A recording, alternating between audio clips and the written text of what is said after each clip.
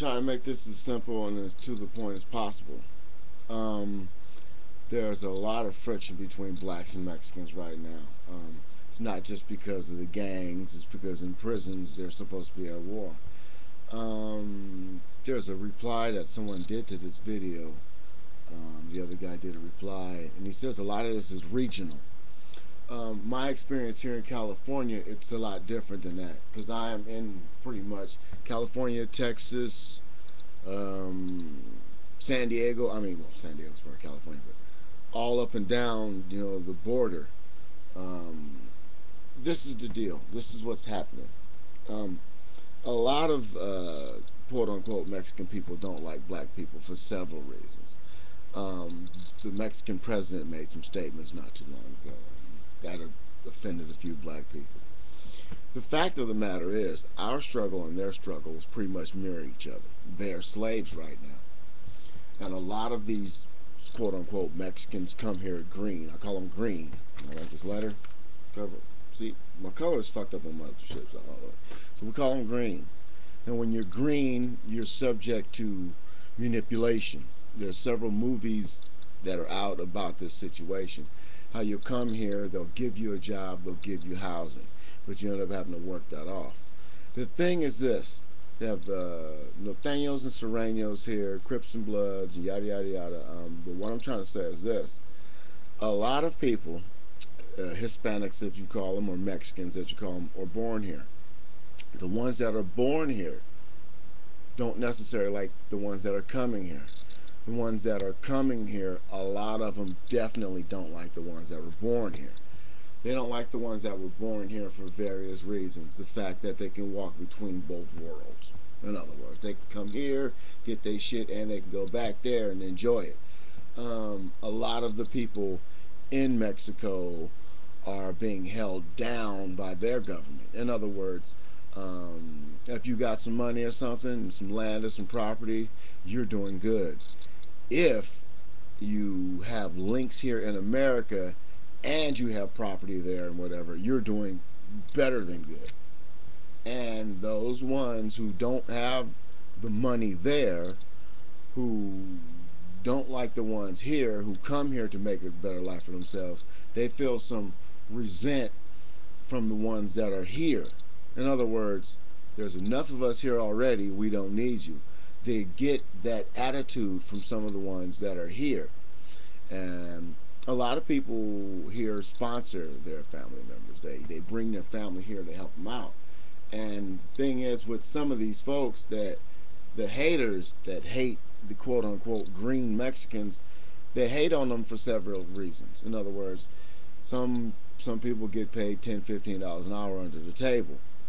But you figure $10-15 under a table, you're living in a society where you don't know too much of nothing. Half the people around you try to stick drugs on you or fuck you over in some kind of way. You're always being lied to by somebody or someone, and you're alone. Yes, you're alone in a country where you don't know much. So these people are manipulated. Like I said, in Texas, they have these work farms or whatever I've heard of, where you show up, they give you a place to live, and you have to work. So say, you just show up in America and you're getting $10 an hour, cash. Your rent's $600 a month, okay? And, the food you eat, you got to pay for that. And everything, even down to the beer. Hey, you want a 12-pack of beer? Yeah, $40. These people are slaves. That's the bottom line. That's where I feel about it. They're slaves. And the thing is, they're being slaved out right in front of everybody, and everyone sees it. There's different programs for people. In other words, say I come here, I can get a program to become a contractor. Once I get my contractor's license, all I got to go do is bid on these jobs. Bring in a bunch of green people, because I learned for the last 4 years, 5 years how to manipulate the system. And I'll bring in a bunch of green people, and boom, slaves. You will call up somebody, and they will send them to you. These mail order slaves. You pay them minimum or less, no insurance, no health, no nothing, with the opportunity.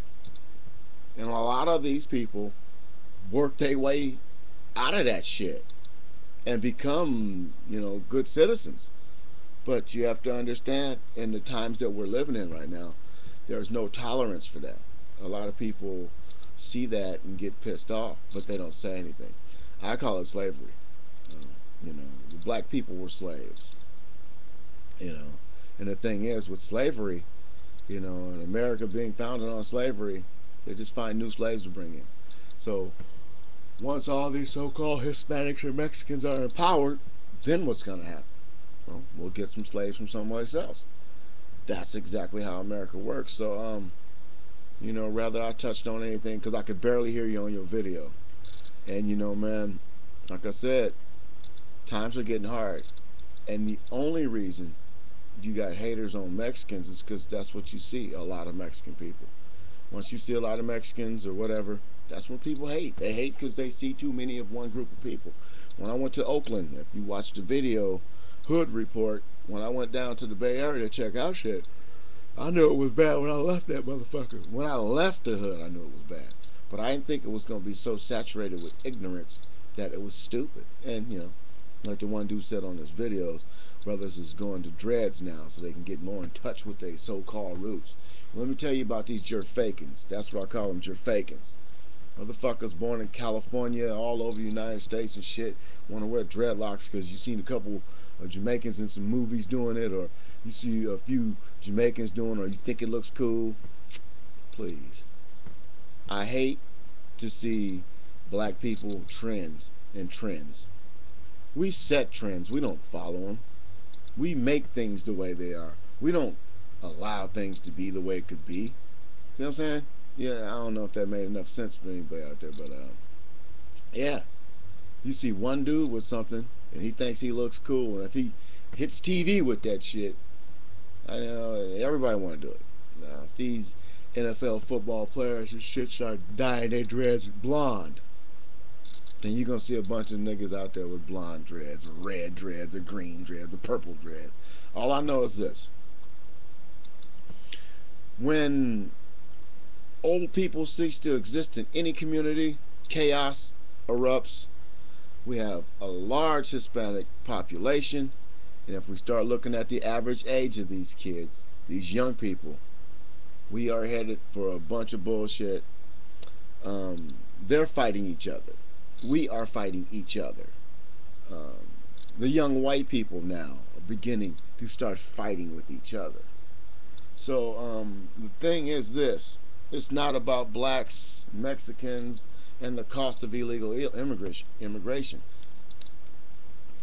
Because everything we do in America costs something. It costs somebody something. All this damn Iraqi war shit, all that shit, money we sending over there could be used here. And then you wouldn't even see any damn illegal immigrants. So it's perception. We're being fooled to believe something. We're being pushed to dislike a group of people. And it's perception. And black people hate black people, Mexican hate Mexicans, whites hate whites. It's perception. So once we get past what we look like, once we get past what they don't speak like or what we don't speak like, once we get past all this bullshit, then we'll understand that we're just people. And it's like I said, it's like the better way to understand people is ask them a fucking question. Ask the question, what are you doing? Why? Ask that question, and then we can fix all this. Illegal anything is bad for me. I truly believe that if people from other countries come here illegally, that they should be bound by the laws of their country of origin. In other words, I'm an American. I should go fuck up over in somebody else's country so they can treat me like Americans treat people who fuck up, who come here. I would love to go to Venezuela and get a job or some shit like that and fuck up, and they send me someplace and then they send me home. But no one should stand alone for any reason. But no one should have to pay for what another country should have to pay. We're getting bills and we should pass them. You've been tubed. Thank you. Good night.